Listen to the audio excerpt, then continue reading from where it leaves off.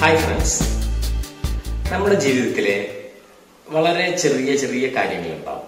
നമുക്ക് വളരെയധികം ഉപയോഗപ്പെടുന്ന, നമ്മൾ എന്നാൽ വലിയ കാര്യങ്ങളല്ലാത്ത, നമ്മൾ വളരെയേറെ ചർച്ച ചെയ്യുന്ന ചില കാര്യങ്ങൾ.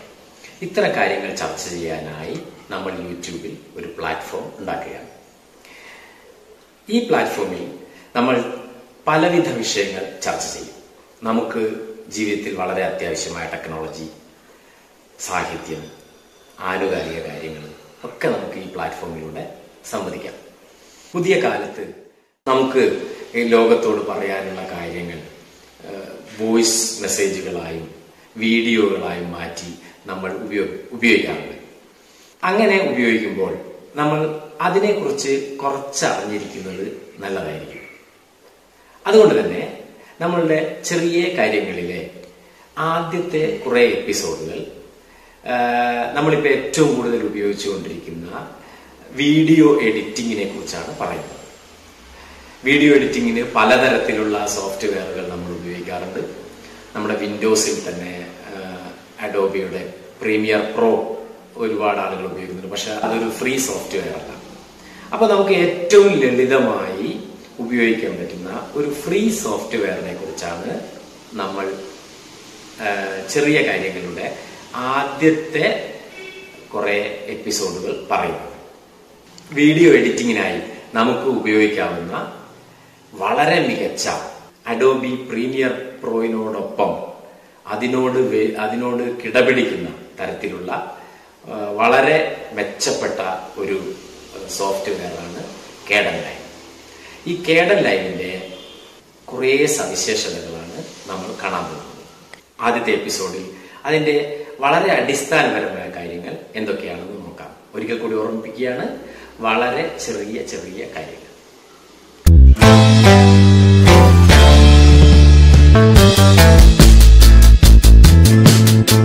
ജെയ്സൺ വുഡ്സ് 2002 ആരംഭിച്ച് ഇപ്പോൾ ഒരു ടീം ഓഫ് ഡെവലപ്പേഴ്സ് മെയിൻറ്റെയിൻ ചെയ്യുന്ന Kdenlive വീഡിയോ എഡിറ്റിങ്ങിൻ്റെ ഇപ്പോൾ ലഭ്യമായ സാധ്യതകളൊക്കെ തന്നെ ഉപയോഗിക്കുന്ന ഒരു സോഫ്റ്റ്വെയറായി നമ്മൾ അംഗീകരിച്ച് ഉപയോഗിക്കാനുള്ള ഒരു കാരണം അത് free open source video editing software ആയതുകൊണ്ടാണ്.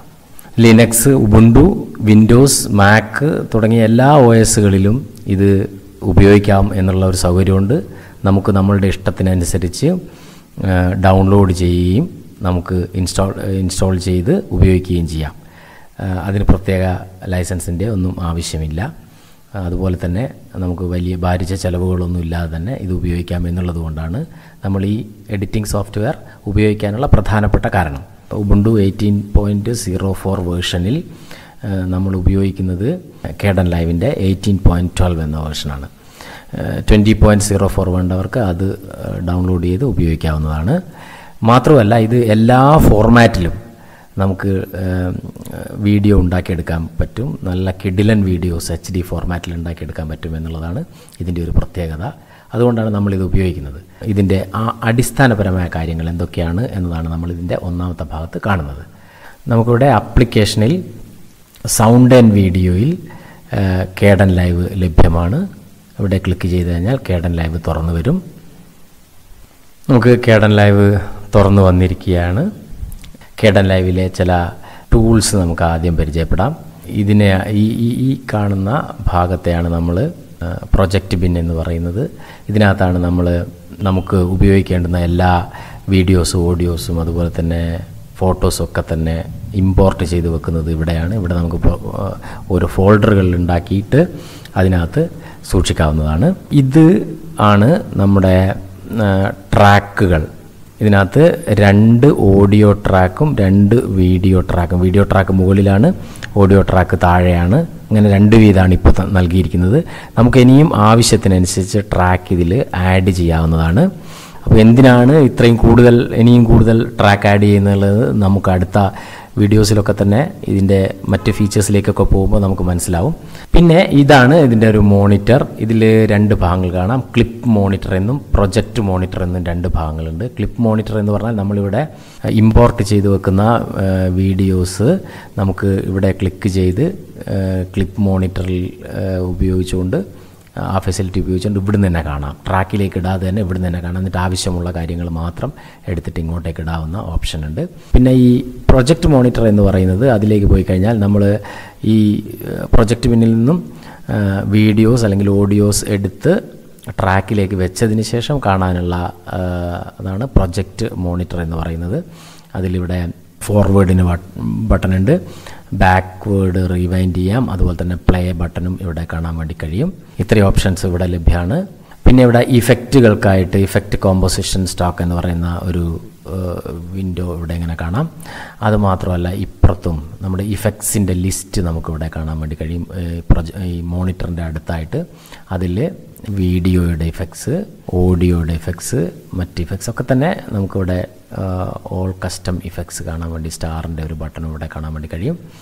ഇത് നമുക്ക് ചെറുതാക്കുകയും വലുതാക്കുകയും ഒക്കെ ചെയ്യാം. ഇവിടെ ഇങ്ങനെ പിടിച്ചിട്ട് ഇതിങ്ങനെ വലുതാക്കാം. വേണ്ടാത്തത് ഇപ്പോൾ ചെറുതാക്കണമെങ്കിൽ ചെറുതാക്കാം. അതിനൊക്കെയുള്ള ഓപ്ഷൻസ് ഉണ്ട്. പിന്നെ നമുക്ക് പ്രധാനമായിട്ടും ശ്രദ്ധിക്കാനുള്ളത് ഇതിനകത്ത് ഫയൽസിൽ നിന്ന് ന്യൂ എടുത്തുകൊണ്ട് നമുക്ക് പുതിയൊരു പ്രൊജക്റ്റ് ആരംഭിക്കാം.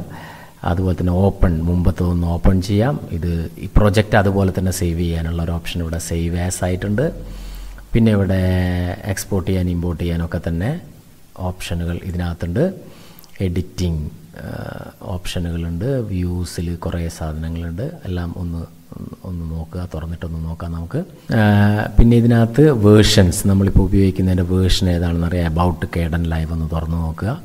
അപ്പോൾ നമ്മൾ ഉപയോഗിക്കുന്ന വേർഷൻ ഏതാണ് എന്ന് നമുക്ക് മനസ്സിലാക്കാൻ വേണ്ടി പറ്റും. ഇത്രയാണ് പ്രധാനമായിട്ട് ശ്രദ്ധിക്കാനുള്ളത്. പിന്നെ ഒന്ന് ഈ പ്രൊജക്റ്റ് ബിന്നിൻ്റെ മുകളിൽ ഒരു വീഡിയോ പോലെയുള്ളൊരു ചെറിയ ഒരു ബട്ടൺ കാണാം. അതിനടുത്തായിട്ടൊരു താഴത്തേക്കുള്ളൊരു എയറോ കീ കാണാം. അവിടെ ക്ലിക്ക് ചെയ്തിട്ടാണ് നമ്മൾ വീഡിയോസ് ഇതിനകത്ത്, ഓഡിയോസ് അതുപോലെ തന്നെയുള്ള കാര്യങ്ങളൊക്കെ ഇതിനകത്തേക്ക് ഇമ്പോർട്ട് ചെയ്തെടുക്കുന്നത്. ഇനി നമ്മളൊരു പുതിയ പ്രൊജക്റ്റ് തുടങ്ങുമ്പോൾ എന്താണ് ചെയ്യേണ്ടതെന്നാണ് നമ്മൾ ആദ്യം നോക്കുന്നത്. അപ്പോൾ ആദ്യം നമ്മൾ ഈ ഫയലിൽ ക്ലിക്ക് ചെയ്ത് ന്യൂ എന്ന ഓപ്ഷൻ എടുക്കുക. അത് മറന്നു പോകരുത്, അത് ചെയ്തിരിക്കണം. എന്നിട്ട് അപ്പോൾ നമുക്കൊരു വിൻഡോ തുറന്നു വരുന്നുണ്ട്. ഈ വിൻഡോയിൽ നമ്മൾ സെറ്റ് ചെയ്യാണ് നമുക്ക് ഏത് തരം വീഡിയോ ആണ് വേണ്ടതെന്ന് സെറ്റ് ചെയ്യാണ്. ഇപ്പോൾ ഡീഫോൾട്ടായിട്ട് ഇവിടെ കാണുന്നത് HD 1080p 25 FPS എന്നാണ്, ഫ്രെയിം പെർ സെക്കൻഡ്. അതെന്താണെന്നുള്ളത് നമ്മൾ അടുത്തൊരു വേറൊരു വീഡിയോയിൽ നമ്മൾ കാണും. അപ്പോൾ നമുക്ക് 25 ഫ്രെയിം പെർ സെക്കൻഡ് അല്ല വേണ്ടത്. നമുക്കൊരു HD ആണ്, നല്ല ക്വാളിറ്റിയുള്ള HD വീഡിയോ ആണ് ആവശ്യമെങ്കിൽ ഇതിൻ്റെ താഴെ HD 1080p 30 frame per second FPS കാണാം. അത് സെലക്ട് ചെയ്യാം. അത് സെലക്ട് ചെയ്യുമ്പോൾ ശ്രദ്ധിക്കാനുള്ളത് നമ്മളുടെ അടുത്തുള്ള വീഡിയോസ്, നമുക്ക് ഇതിനകത്ത് വെച്ച് എഡിറ്റ് ചെയ്യേണ്ടുന്ന വീഡിയോസ് ഈ ഒരു മോഡിലുള്ളതായിരിക്കണം. എന്നാൽ മാത്രമേ നമുക്ക് ഇത് ഉപയോഗിക്കാൻ വേണ്ടി പറ്റൂ. അതിന് നമ്മൾ നമ്മുടെ കയ്യിലുള്ള വീഡിയോ എങ്ങനെയാണ് ഈ 30 ഫ്രെയിം പെർ സെക്കൻഡ് ആണോ എന്ന് തിരിച്ചറിയുക. അതിന് നമ്മൾ ചെയ്യേണ്ടത് നമ്മുടെ എടുത്തിരിക്കുന്ന വീഡിയോയിൽ, നമ്മളിപ്പോൾ മൊബൈലിലാണ് ഷൂട്ട് ചെയ്യുന്നതെങ്കിൽ അതിൻ്റെ ക്യാമറ ഓപ്ഷനിൽ 30 ഫ്രെയിം പെർ സെക്കൻഡ് എന്ന് പറയുന്ന ഓപ്ഷൻ ഉണ്ട്. 1080 30 ഫ്രെയിം പെർ സെക്കൻഡ് എന്ന് പറയുന്ന ഓപ്ഷൻ, ആ ഓപ്ഷനിലേക്ക് ഇട്ടിട്ട് ഷൂട്ട് ചെയ്യുക. അപ്പോൾ അതേ പിന്നെ ഔട്ട്പുട്ട് നമുക്ക് കിട്ടും. അപ്പോൾ ഇത് ഇപ്പോൾ കയ്യിലുള്ളത് അങ്ങനെയാണോ എന്ന് അറിയാൻ വേണ്ടിയിട്ട് നമ്മളിതിൽ റൈറ്റ് ക്ലിക്ക് ചെയ്ത് ഇതിൻ്റെ പ്രോപ്പർട്ടീസ് പോവുക. പ്രോപ്പർട്ടീസ് പോയി കഴിഞ്ഞാൽ വരുന്ന വിൻഡോയിൽ ഓഡിയോ ആൻഡ് വീഡിയോ, ഇവിടെ കുറേ കാണാം. ബേസിക്സ്, പെർമിഷൻ, ഓപ്പൺ വിത്ത് ഓഡിയോ വീഡിയോ. ആ ഓഡിയോ ആൻഡ് വീഡിയോയിൽ ക്ലിക്ക് ചെയ്ത് കഴിഞ്ഞാൽ നമുക്കിതിൻ്റെ കാര്യങ്ങൾ മുഴുവൻ കാണാം. അപ്പോൾ frame rate 30 frames per second, അതാണ് 30 FPS എന്നുള്ളത്. അപ്പോൾ ഈ വീഡിയോ നമുക്കിതിൽ വർക്ക് ചെയ്യിക്കാൻ പറ്റും എന്നാണ് അതിൻ്റെ നിന്ന് മനസ്സിലാക്കാൻ വേണ്ടി പറ്റുന്നത്. അപ്പോൾ അങ്ങനെ നോക്കിയതിന് ശേഷം മാത്രമേ ഇങ്ങനെ കൊടുക്കാൻ വേണ്ടി പറ്റൂ. എന്നാൽ കൊടുത്താൽ മാത്രമേ നമുക്ക് കൃത്യമായിട്ടുള്ള ഔട്ട്പുട്ട് കിട്ടുകയുള്ളൂ. അപ്പോൾ ഇത് നമ്മൾ സെലക്ട് ചെയ്തു. അതുപോലെ തന്നെ നമുക്ക് പ്രൊജക്റ്റ് ഫോൾഡറും കാര്യങ്ങളൊക്കെ തന്നെ ഇവിടെ സെറ്റ് ചെയ്യാൻ പേരൊക്കെ കൊടുക്കാം. പേരൊക്കെ കൊടുത്തതിന് ശേഷം എവിടെയാണിത് വന്ന് നിൽക്കേണ്ടത്, ഹോമിലെ എവിടെയാണ് വന്ന് നിൽക്കേണ്ടത് എന്നൊക്കെ കൊടുത്തതിന് ശേഷം നമ്മളിത് ഓക്കെ കൊടുക്കുക. ഇനി നമ്മൾ എടുക്കുന്നത് 30 ഫ്രെയിം പെർ സെക്കൻഡിലുള്ള ഒരു വീഡിയോ ആയിരിക്കും നമ്മൾ ഉണ്ടാക്കാൻ പോകുന്നത്. അപ്പോൾ ഇത്രയും സെറ്റിങ്സാണ് ബേസിക്കായിട്ട് നമ്മൾ ചെയ്യേണ്ടത്. ഇനി നമ്മൾ ചെയ്യാൻ പോകുന്നത് ഒരു വീഡിയോ ക്ലിപ്പ് ഇതിനകത്തേക്ക് ഇമ്പോർട്ട് ചെയ്യണം. അപ്പോൾ നമ്മൾ നേരത്തെ പറഞ്ഞതുപോലെ ഇവിടെ ക്ലിക്ക് ചെയ്ത് കഴിഞ്ഞാൽ ആഡ് ക്ലിപ്പ് ഓർ ഫോൾഡർ എന്ന് കാണാം. അതിൽ ക്ലിക്ക് ചെയ്ത് കഴിഞ്ഞാൽ നമുക്ക് വീഡിയോ എവിടെയൊക്കെയാണുള്ളത് എന്ന് കാണാൻ വേണ്ടി പറ്റും. ഇതിനകത്ത് ഈ ലാസ്റ്റ് കാണുന്ന ഓപ്ഷൻ, ഈ ഭാഗത്ത് ലാസ്റ്റ് കാണുന്ന ഓപ്ഷനിലൂടെയാണ് ഇത് തുറന്നു വരേണ്ടത്. അങ്ങനെ തുറന്നു വരുമ്പോൾ ഇവിടെ ആ വീഡിയോസുള്ള സ്ഥലമൊക്കെ നമുക്ക് കാണാൻ വേണ്ടി പറ്റും.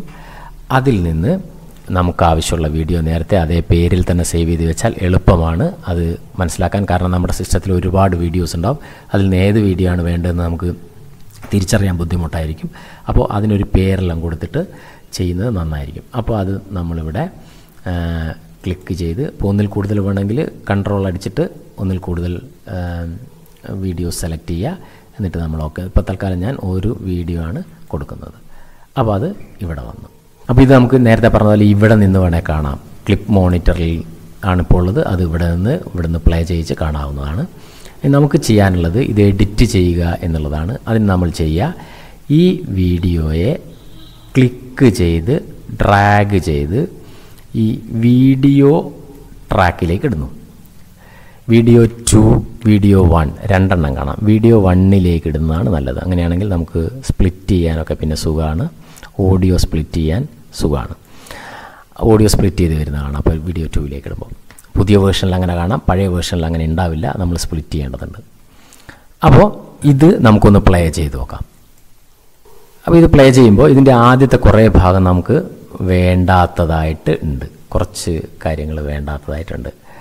അപ്പോൾ അത് നമുക്ക് കട്ട് ചെയ്ത് കളയണം, കട്ട് ചെയ്ത് ഒഴിവാക്കണം. അപ്പോൾ അങ്ങനെ വേണ്ടാത്ത ഭാഗം നമുക്ക് എവിടെയാണോ അവിടെ കേസർ കൊണ്ടുപോയി സ്മൂത്തായിട്ട് നമുക്കൊന്ന് നോക്കാം. എവിടെ നിന്നിട്ടാണ് നമുക്ക് വേണ്ടത്, ഇവിടെ നിന്നിട്ട് നമുക്ക് വേണം.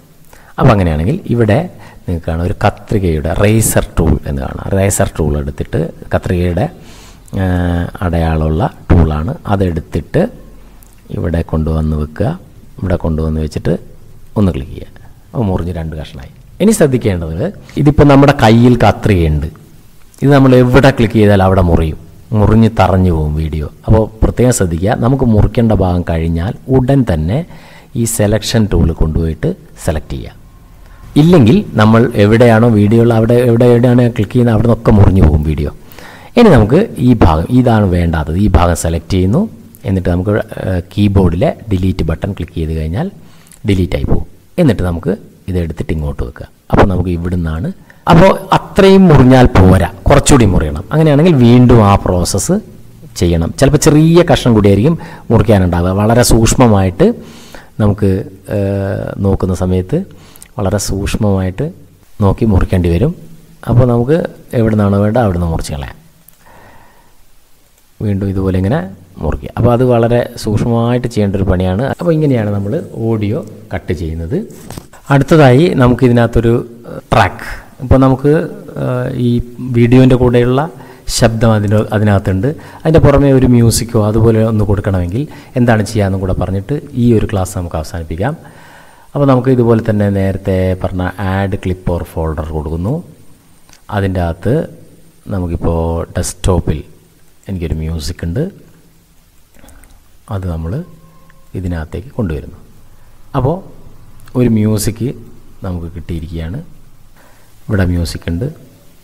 ആ മ്യൂസിക് നമ്മൾ എടുത്തിട്ട് ഈ സൗണ്ട് ട്രാക്കിലേക്ക് വെച്ച് കൊടുക്കുക. അപ്പോൾ നമുക്കിതിൻ്റെ കൂടെ ഒരു മ്യൂസിക് കൂടെ വരും.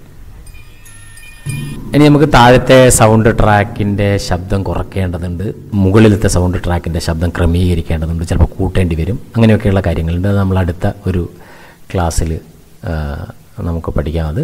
അപ്പോൾ ഇനി ഇതിപ്പോൾ സൗണ്ട് നമ്മൾ വെച്ചു. ഇനി നമുക്ക് ഈ സൗണ്ട് ഇവിടം വരെ മതി. ഈ വീഡിയോ അവസാനിക്കുന്നത് വരെയാണ് സൗണ്ട് വേണ്ടത്, അല്ലെങ്കിൽ വീഡിയോൻ്റെ ഏതെങ്കിലും ഒരു ഭാഗത്ത് വരെയായിരിക്കും സൗണ്ട് വേണ്ടത്. അപ്പോൾ അങ്ങനെയാണെങ്കിൽ ബാക്കി സൗണ്ട് നമുക്ക് ഒഴിവാക്കണം.